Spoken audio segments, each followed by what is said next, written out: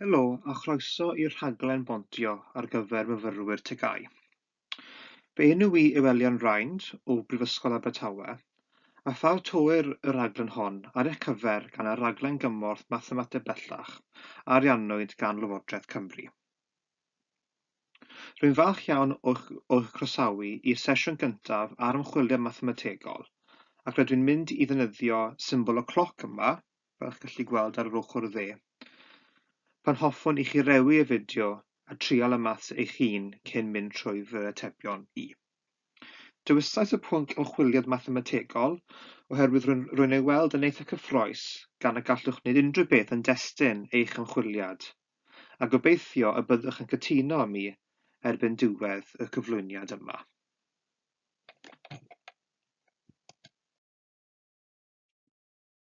Bydd yn ymchwiliad cyntaf a rhywbeth rydych chi'n ei weld bob dydd, sef calendr y gorllewin a'i system benodol o ysgrifennu'r dyddiad.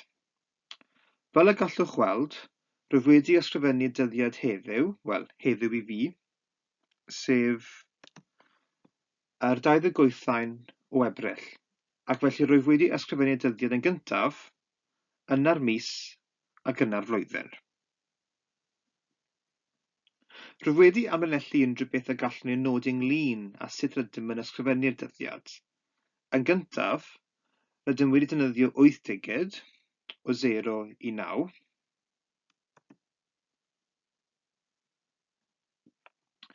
Gallwn hefyd ddweud ei bod yn defnyddio 2 rhif 2 digid ac 1 rhif 4 digid. Ac gallwn hefyd weld rai cyfyngiadau. Er enghraifft, gall y dyddiad dechrau gyda 0, fel 01,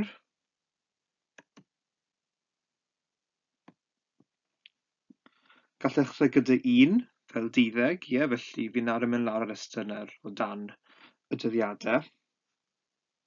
Gyda 2, felly 23 bydd enghraifft. Neu mewn rai misoedd gallwn fynd hyd at 28, am 29, a hefyd wrth gwrs 30, 31, a fydd y niferoedd hyn yn wahanol yn dibynnu ar ba fis. Ond os yw digid cyntaf yn 3, yna mae gen yn ddewis gyfyngedig o ail ddigid, ac mae hynny'n dibynnu ar y mis. O ran misoedd, dim ond 12 dewis sydd gennym, sef o fis Ionawr. Felly fi jyst chwynnu'r un lawr nawr yn hyn, felly dyma y misoedd ni'n gallu dewis o. Felly mae'n i Chwefror, hyd at y Hydref, Tachwedd a Ragfyr. Os wyf yn ysgrifennu'r dyddiad ar ffurf gyffredinol, felly gallaf ysgrifennu rhywbeth fel hyn, felly dy 1, dy 2, ar gyfer y dyddiad. M1, M2, felly 2 digid ar gyfer y mis, ac Y1, Y2, Y3, Y4. Felly 4 digid fyddai hynny ar gyfer y blwyddyn. Y cyfan rydw i wedi wneud yw dynodi'r digidau. Felly gadewch i ni weld a oes unrhyw beth diddorol am ein dyddiad, y 28 o Ebrill 2020. Felly yn gyntaf, sylwodd fod rai o'r digidau yn cael eu hailadrodd. Er enghraifft, mae 2 yn cael eu hailadrodd 2 gwaith. Felly fi wedi rhoi cylch glas rhwng nhw, fel chi'n gallu gweld. Mae 0 hefyd yn cael ei hailadrodd 2 gwaith, felly yn y cylchoedd gwyrdd.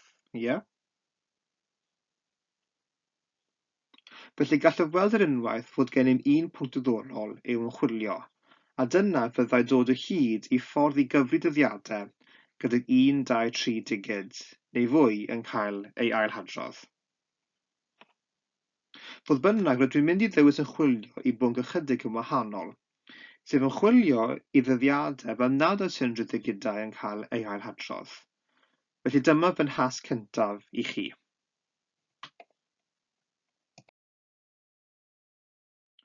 Hoffwn i chi oedi'r fideo a roi cynnig ar ysgrifennu dyddiad yn y gorffennol fe na chaiff unrhyw ddigidau ei ailhadrodd.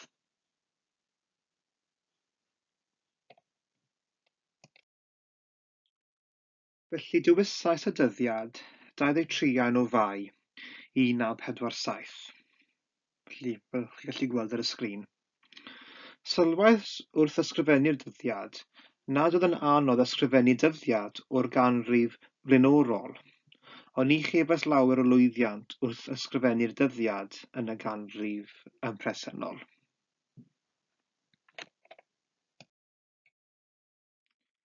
Gadewch i ni egluro'r dasg. Hoffwn i chi ysgrifennu dyddiad o'r gorffennol heb ailadrodd digidau, ond gydag un achos ychwanegol. Dylai fod mor agos at heddiw a phosibl. Felly y diwrnod olaf cyn heddiw heb ailadrodd digidau. Felly oediwch y fideo a rhoi cynnig arni.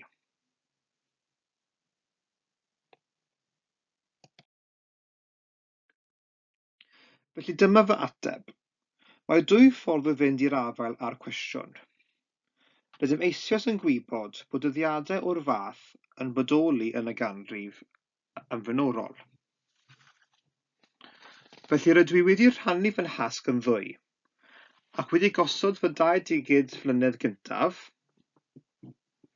fel 2 a 0, sy'n golygu fy mod i nawr yn chwilio am ddyddiadau yn y ganrif bresennol. Felly, fi'n mynd i just codi fy 2 achos fan hyn nawr. Ac ar wahân gallaf edrych am ddyddiad o'r fath yn y ganrif diwethaf, felly yn yr ail res, os chi am, Rwyf wedi restru'r holl ddigidau, fel bod gen i 0, 1, 2, 3, felly dyma nhw fan hyn, 4, 5, 6, 7, 8 a 9 ar y chwith. Os af gyda'r dyddiad a 1 a 9, felly yr ail res eto, yna'n gallaf groesi rifau hynny oddi ar fy rester, felly dyna beth fi wedi gwneud yn barod ar y chwith, felly fi wedi tynnu off 1 a 9. Sy'n golygu na allaf ei defnyddio mwyach. Os ydw i eisiau'r dyddiad fel blwyddyn fod mor agos at heddiw ag sy'n bosibl, yna mae'n rhaid i mi gadw niferoedd mwy ar gyfer y flwyddyn, felly sef 8 a 7. Felly fi wedi tanlinellu nhw, ar y chwith. A fi wedi hefyd ychwanegu nhw mewn gyda'r 1 a 9. Mae'n fwy cyffroes edrych ar y mis nesaf gan fod llai o ddewis. Felly fi wedi tynnu lan ar fy opsiynau o fusoedd. Dechreuais tri edrych ar y rai sy'n dechrau gyda 0. Felly, allu wedi restru nhw ar y gwylod. Yn syliedig ar y digidau fi wedi defnyddio'n barod. Ni allaf defnyddio 1, 10, 11 na 12. Felly fi wedi croeso nhw mas. Na 9 hefyd. Ac ni allaf defnyddio 8 na 7, gan y maent wedi eu cadw am y digidau blwyddyn, felly fi wedi croeso nhw mas hefyd. Wel, sori na, fi heb croeso nhw mas, ond fi'n cadw nhw mewn cof. Felly mae gen i rhyw faint o ddewis o hyd. Ond beth ydw yn gweld o hwn? Hyd yn oed os oeddwn ddim yn defnyddio 8 a 7 ar gyfer y blwyddyn, gall yn gweld fod y digid cyntaf ar gyfer y mis gorfod bod yn 0, a fy modd wedi defnyddio 1 a 9 yn barod. Felly, byddaf wedi cael dewis o 0,2 i 0,8. Byddwn yn dod nôl i'r mis, ond beth ym mynd i nawr cael edrych ar y dyddiad. Felly gyda'r dyddiad, gallwn ddechrau â 0, 1, 2, felly fi wedi gwneud rhestr fach fan hyn, neu gyda 3, ond mae gen i dewis cyfyngedig gyda'r un olaf yma o 30 neu 31. Fi wedi croesi mas 30 a 31 oherwydd rydw i methu defnyddio 0 ac 1. Am yr un reswm rwy wedi rhoi croes bod 0 ac 1 uwchben. Maen nhw methu cael ei defnyddio. Felly cyn i fi dewis digidau bellach, mae rhaid i fi cael 2 fel y digid cyntaf yn y dyddiad. Fel chi'n gweld yn y bocs sgwar, yn y dyddiad 1987,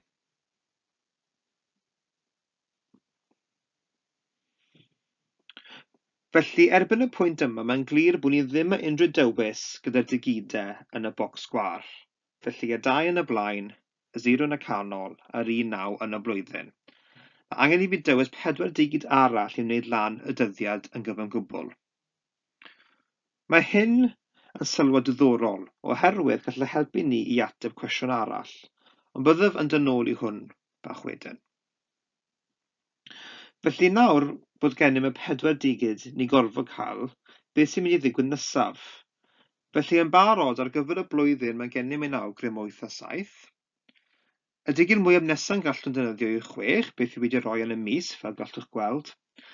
A wedyn rwy'n rhoi ar ei mwyaf nesaf 5 am ail digid y dydd. Felly i gyd mae gennym y 25 o Fehefin 1987. Felly y dyddiad olaf cyn heddiw, heb unrhyw ailadrodd o ddigidau. Ond, rydym heb ystyried y dyddiadau o'r canrif yma a fynyddoedd yn dechrau â 20. Byddem yn dod nôl i hwn, ond pan yn ateb y cwestiwn ar gyfer y canrif diwethaf, daeth rhywbeth arall i fy sylw. Mae'n ddiddorol i ddeall yr ateb, ond hefyd mae'n weithio'n fwy ddiddorol i ddeall y dull. A trwy y dull gallwn ateb cwestiwn arall sy'n bach yn wahanol. Felly gadewch i mi fynd i gwestiwn arall a dod nôl i'r cwestiwn yma bach wedyn. Beth am i chi ateb hwn? Sawl dyddiadau heb unrhyw digidau yn cael ei ailadrodd a oedd mewn y blynyddoedd rhwng 1900 a 1999. Rydym wedi gwneud rhywbeth i ateb y cwestiwn yma yn barod. Rydym newydd dangos bod pob dyddiad fel hyn yn mynd i fod o'r ffurf yma. Rydym yn gwybod 4 o'r digidau yn barod. Gadewch i mi dynodi y digidau sydd ar ôl gan D2, M2, Y3 a Y4. Unwaith dawn o hyd i ffordd o gyfri y cyfuniadau o D2, M2, Y3 a Y4, yna gallwn cyfri y nifer y dywisiadau o ddyddiadau.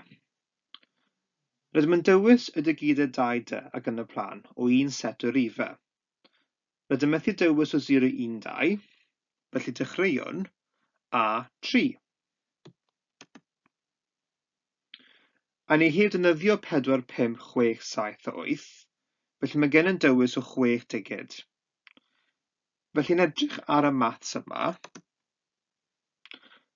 rydym yn mynd i gyfrifo faint o gyfuniadau sydd gennym. Mae gennym 6 dewis am y digid cyntaf, oherwydd rydym ddim yn cael ailadrodd digidau. Oherwydd rydym ddim yn cael ailadrodd digidau. Mae gennym 5 dewis am yr ail un. A wedyn mae gennym 4 am y trydydd a 3 am yr olaf. A llosi rhain gyda'i gilydd can 360. Felly rydym wedi darganfod ffordd i gyfri faint o ddyddiadau sydd heb digidau yn ailadrodd rhwng 1900 a 1999. Mae ffigwr cawn yn eitha fach. Mae yna tua 360 dydd mewn un blwyddyn, felly mae hyn fel cael un blwyddyn allan o 100 blwyddyn. Nid oes yn ystyr gymaint ar rhain. Felly beth yn mynd i mynd yn ôl a gorffen y cwestiwn diwethaf? Felly beth yn mynd i ateb beth yw'r dyddiad olaf cyn heddiw heb unrhyw digidau wedi ailadrodd o fewn ein canrif ni nawr. Felly beth am i ni gwneud peth ysgrifennu? Felly eto, mae gennym 2 digid am y dydd, 2 digid am y mis, a mae gennym y blwyddyn. Ni methu edrych ar y flwyddyn yma, 2020, oherwydd mae'n ailadrodd digidau. Felly ni gorfod edrych cyn hynny. Beth am i ni trio blwyddyn diwethaf, 2019?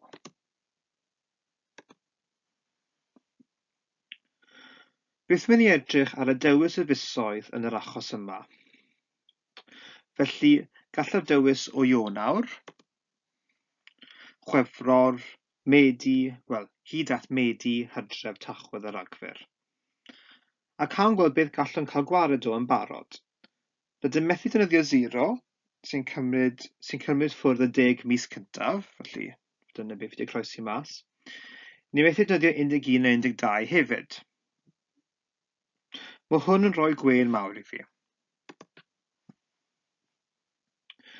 Beth rwy'n newydd profi yw nid oes yna unrhyw dyddiadau yn yr unfed ar hugain canrif diweddar sydd ddim â unrhyw digidau yn ailadrodd. Gadewch mi ddangos sut mae'r dadl yma'n gweithio. Credaf bod yn peth prydferth ein bod yn gallu gwneud y ddadl yma ar gyfer pob blwyddyn, gan dim ond yn defnyddio ychydig o'r dyddiadau. Beth yn mynd i edrych ar yr enghraifft o 2039? Gall yn feddwl oedd cael blwyddyn yn dechrau a 201, a 201, dys fi dweud, wedi cael gwared o'r dywisiadau fisoedd yn rhwydd iawn, felly a 201 yn o'r top, Felly mae 2039 yn dewis wahanol i hwn. Felly os ysgrifennaf eto ein dewisiadau posib o fisoedd, rydw dal yn gallu defnyddio 1, ond methu dweud y 0, felly rwy'n croesi allan y 10 mis cyntaf. Mae 11 ddim yn dda am ei fod yn ailadrodd 1. Mae 12 fi methu dewis oherwydd bydd yn ailadrodd 2.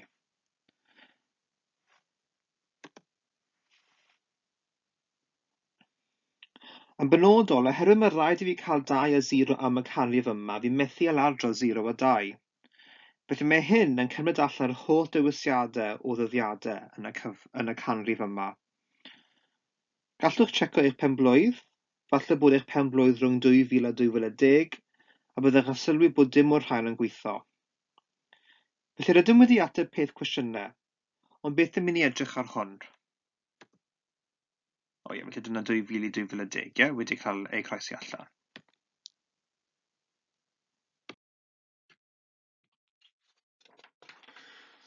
Fan hyn, mae'n gofyn i ddangos fod yna dim dyddiadau gyda dim o'r digidau yn ailadrodd yn y blynyddoedd rhwng 2000 a 2099. Rydym wedi dangos hwn yn barod. Os hoffech gael fwy o amser i feddwl hwn trwy, gallwch anghofio beth fi wedi dweud am foment, rhewi y fideo a chael tro eich hun. Rydym nawr yn mynd i gymryd chi i'r ymchwiliad nesaf. Rydych yn barod yn gwybod mai gyda'r fideo yma, rydych wedi derbyn restr o gwestiynau. Mae gan y restr mwy na beth rydym wedi gwneud yn hwn. Mae yna cwestiynau ychwanegol ar y taflenni gwaith amdano y dyddiad calendar. Rwy'n gymryd i chi i ymchwilio gwahanol sy'n delio â'r rhifau. Felly ymchwiliad 2, swm digid. Rwy'n mynd i gyflwyno parametr newydd.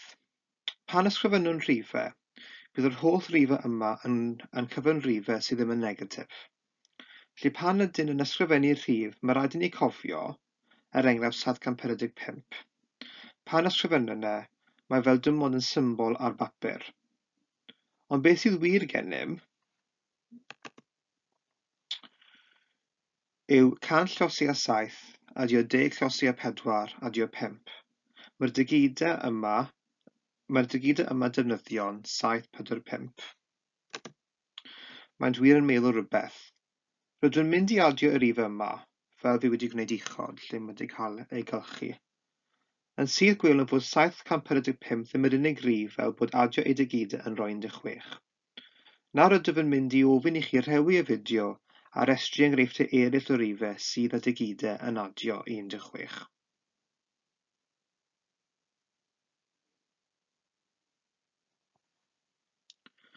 Os mae dy yn haflu 16, gallwn newid rownd y digidau 754, y digidau i fod yn 754, a bydd y dal yn adio i fod yn 16. Mae 574 yn gweithio. Gallwn hefyd newid y digidau ei hun, felly mae 907 yn gweithio.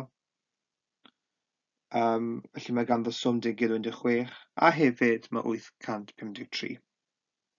Felly mae yna casgliad o rhifau yn gweithio.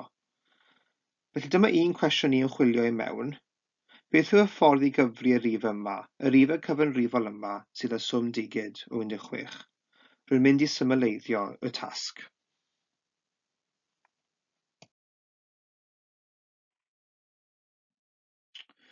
Rwy'n mynd i cyfyngu y rhifau. Rydyn yn mynd i edrych ar rhifau positif yn llai na 100. Hoffaf i chi cael tro ar y cwestiwn hwn. Darganfod faint o gyfynrifau positif yn llai na 100 sydd â swm digid o 8. Felly rhewch y fideo a chael tro.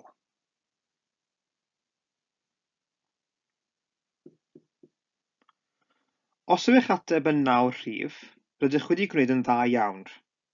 A fel arfer, mae gen I mwy o ddiddordeb yn y dull. Mae yna 2 ffordd I daclo y cwestiwn yma. Enghraifft, gallwch edrych ar dy yn hafal I 8. Ar ydym am edrych ar rhifau 2 digid, lle mae'n adio I 8. Felly rhywbeth fel hyn, a, b, ein rhif, a mae dy yn hafal I a plus b. Felly pa fydd y gyfyniadau o a, b gallwn gael os mae dy yn hafal I 8? Gallwn yn syml restru'r holl posibiliadau yma. Felly mae 8 adio 0. Mae hyn yn rhoi 2 rhif, 8 a 80 I ni. Gallwn hefyd restru fe fel 7 adio 1, sy'n rhoi ni 71 a 17. Gallwn mynd yn bellach a 6 adio 2, sy'n rhoi ni 62 a 26, 5 plus 3, mae hyn yn 53 a 35, a 4 adio 4, sydd dim ond yn rhoi un rhif I ni, sef 44. Os byddaf yn cario ymlaen fel hyn, gallaf edrych ar 3 plus 5. Ond mae gen I hwn yn barod. Felly fi gallu stopio gyda 4 plus 4. I gyd mae gennym 9 rhif, felly yr ateb yw mae yna 9 rhif. Y dull arall falle byddwch wedi defnyddio yw edrych ar y fformula cyffredinol. Enghraifft, os mae dy yn hafal I 8 bach yn fawr, felly os mae dy yn hafal I 8 yn bach yn fawr I 3, dyna beth fi'n meddwl, gallwn edrych ar dy yn hafal I 1.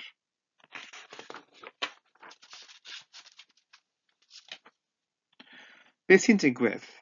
Mae hyn dim ond yn rhoi un cyfuniad o 1 plus 0, sy'n rhoi 1 a 10, felly dim ond 2 rhif. Gallwn edrych ar dy yn hafal I 2, bydd hyn yn 2 plus 0 a 1 plus 1. Felly rydym yn cael 20 a 2, a hefyd 11. Felly cawn arsylwad yn barod. Mae'n edrych fel pan mae dy yn eilrif, a hwn bydd fy ragdybiaeth, pan mae dy yn eilrif gyrhaedd y lles yma lle ar gyfer un cyfuniad, mae gen yn dim ond un dywys. Felly yr 1 plus 1 gyda 2 yn hafal, felly yr 1 plus 1 te gyda'r 2 yn hafal I 2. Felly'r ateb fan hyn yw 3 rhif. Gallwn mynd yn bellach, edrych ar dy yn hafal I 3, mae gennym 3 plus 0, felly wrth gwrs, 3 rhif ar gyfer dy yn hafal I 2, felly dyma'r lles ar gyfer dy yn hafal I 3. Sy'n rhoi 2 dywys, 30 a 3, felly mae'r 3 plus 0 yn rhoi 30 a 3 I ni. A mae hefyd cyfuniad gwahanol 1 plus 2 sy'n rhoi I ni 12 a 21. A dyma nhw I gyd, felly mae gennym 4 rhif. Felly o fan hyn, falle rydyn yn gallu dyfalu os ydyn yn mynd yn bellach, pan mae gennym dy yn hafal I n, mae gennym n plus 1 rhif. A mae hyn yn gweithio gyda dy yn hafal I 8. Mae 8 plus 1 wedi rhoi 9 I ni. Felly mae'n edrych fel ein bod wedi gallu profi fformula cyffredinol. Pan ydych yn dod ar draws ffaith, pan yn trio gwneud rhywbeth yn fwy cyffredinol, a bob amser a defnyddiol I gael check. Felly mae'r dadl yma o dy yn hafal I 1, dy yn hafal I 2 ac yn y blaen. Felly beth fi wedi ysgrifennu allan mor belled. Os hoffaf ystyried sefyllfa cyffredinol, bydde falle yn ysgrifennu dadl llym, beth byddwn nhw'n galw'n prawf, sy'n rhoi a ddadl I fod yn bendant, yn gywir heb amheuaeth. Yna gallwn, os ystyriwn achos cyffredinol, yna I brofi rhywbeth, mae beth rydym wedi gwneud yn barod yn dweud wrthom mae rhaid i ni fod yn ofalus ac ystyried 2 achos. Felly n yn odd a n yn eil te. Fi'n flin bod hwnna yn Saesneg fyna. N yn odd, dyna un adl, a n yn eilrif, dyna dadl arall. Ond hefyd roedd yn heb mynd hefo'r achos o n yn hafal I 10. Felly bydd yn diddorol I weld os mae'n dadl yn wir ar gyfer n fel hynny. Felly pan mae n yn fwy yn hafal I 10, Beth fydd yn digwydd? Mae hyn yn cwestiwn arall ddiddorol i ymchwilio i mewn. Gawn ni weld, er enghraifft, os mae dy yn hafal i 18, sy'n fwy na 10, pa fath o rifau sydd â swm digid yn hafal i 18? Ac yn yr achos yma, rydych dim ond yn gallu ysgrifennu un rhif, sef 99. A nid oes yna dewis arall. Felly ar gyfer hwn, mae gennym dim ond un rhif. Felly'n glir nid yw'n fformwla o ar gyfer dy yn hafal i n, mae gennym n plus un rhif, fel bod ei swm digid yn n, yn gweithio am bob n. Yn glir nid yn gweithio yn yr achos yma. Er hynny, mae e gyd yn diddorol. Felly, yn edrych ar y sleid nesaf.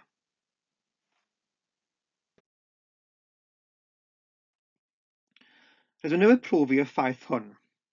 Gallwch rewio fideo a chael tro ar aladrodd ein dadl i wneud yn siŵr eich bod yn deall ei gyd yn pen eich hun. Mae'r holl gwestiynau yma, credwch mae'n syml a mae'r datrysiadau'n syml. Ond beth sy'n fwy diddorol yw nid yn unig i edrych ar rhywun arall yn datrysau, ond i'n wneud y feddwl eich hun. Dyma'r gwir hwyl gyda'r fath yma o gwestiynau. Gawn ni weld os mae gennym rhywbeth arall.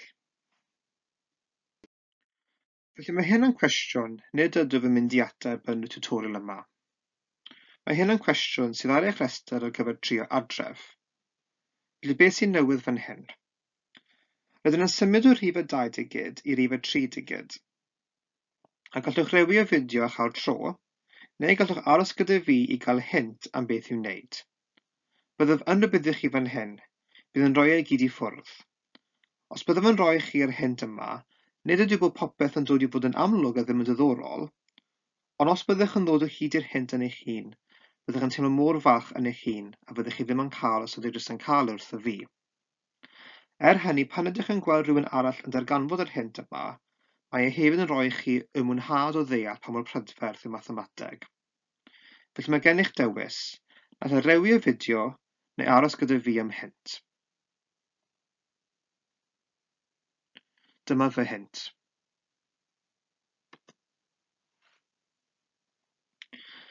Falle gwyddoch dwedir weithiau fod mathemategwyr yn diog.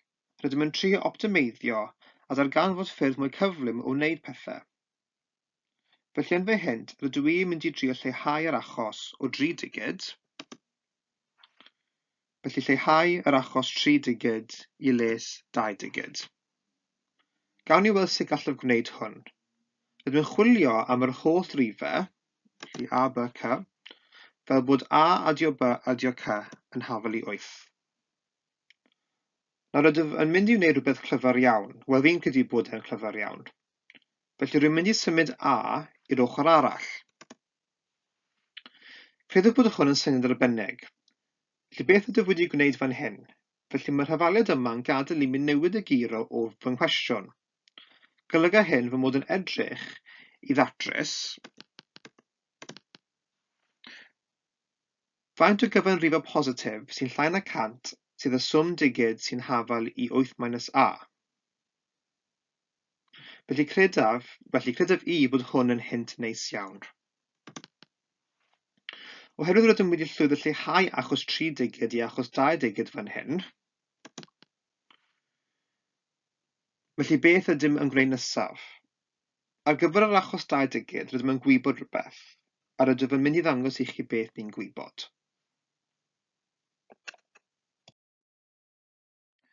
Gwyddom fod pan mae'r digid swm yn llai na 10, mae'n n plus 1 rhif gyda swm digid fel hyn. Yn mynd yn ôl i ein cwestiwn. Felly pan mae dy yn hafal i 8 minus A,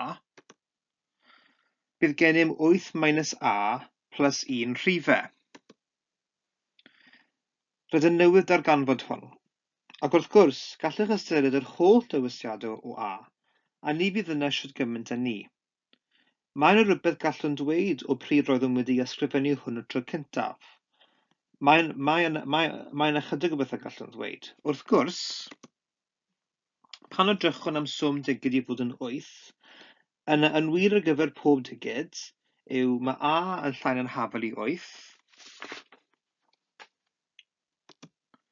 ond hefyd mae B yn llai na'n hafal i 8, a hefyd C.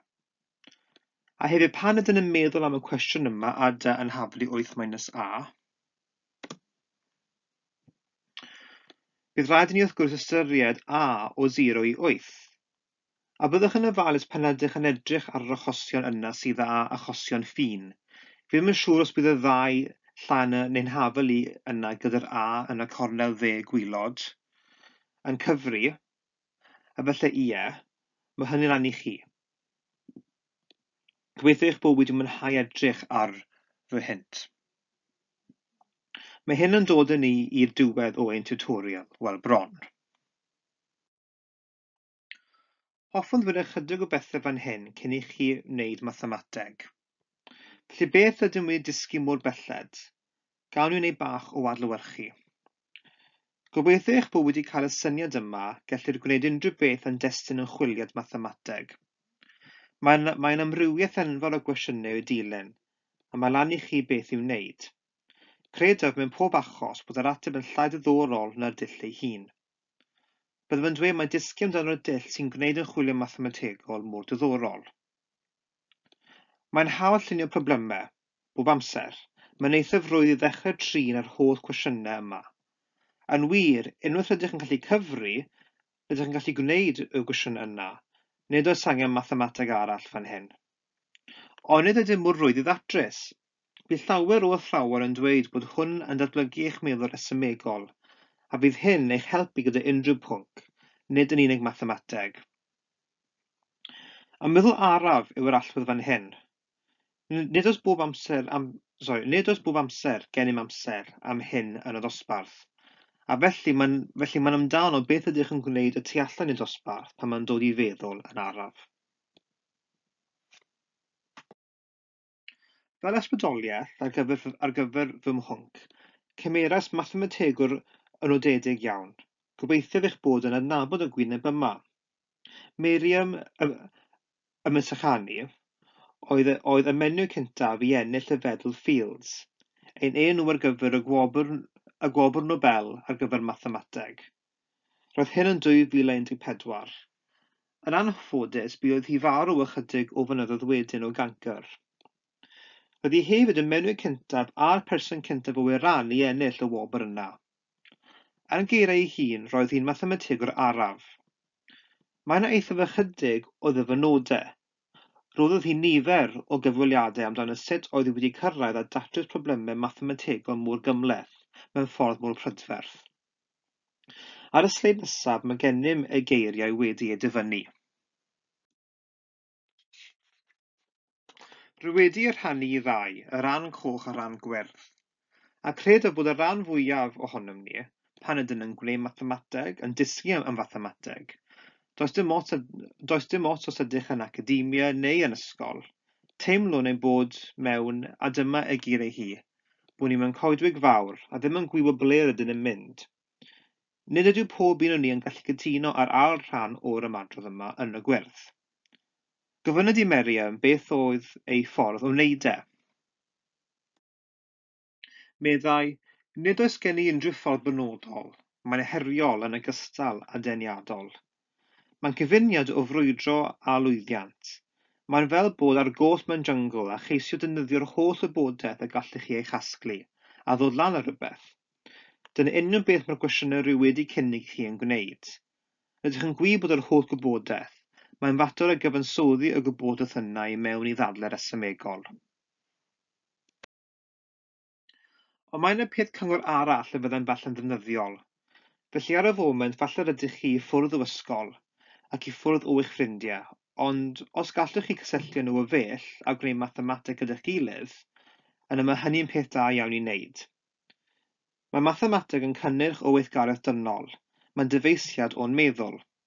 Dyna pan mae angen arnoch rhywun arall i drafod y resymau yma, a mae'n anodd. I'r bôn, mae mathemateg yn heriol oherwydd mae'n cynnyrch o'n deallusrwydd. Hynny, mae cael ffrind wir yn helpu.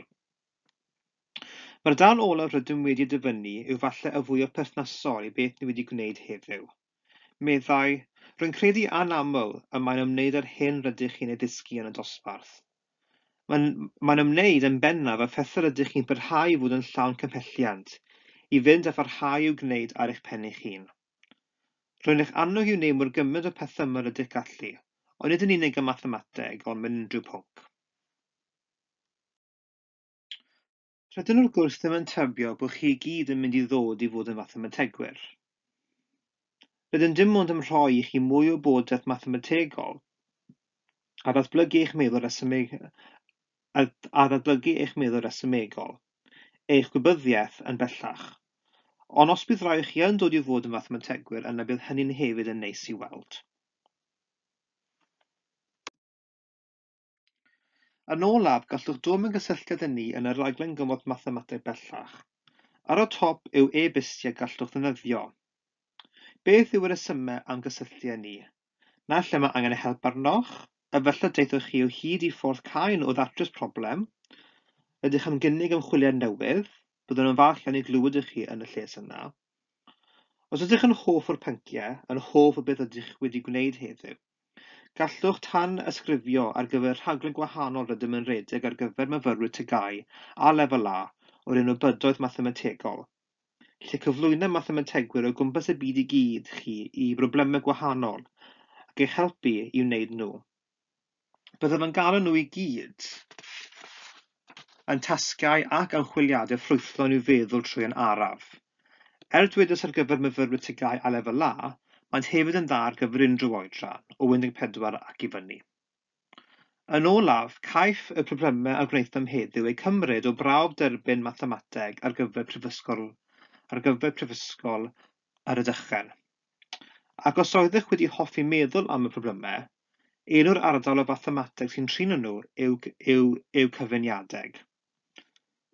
Ac ar y wefan yma ar y gwaelod, a gobeithio byddwch yn adnabod, byddwch yn dod o hyd i fwy o broblemau, a mae'r broblemau yna'n dod ar restr o'r datrysiadau. Felly dyna i gyd o fi heddiw, gobeithio eich bod wedi mwynhau y sesiwn a phob hwyl yn gwneud y cwestiynau.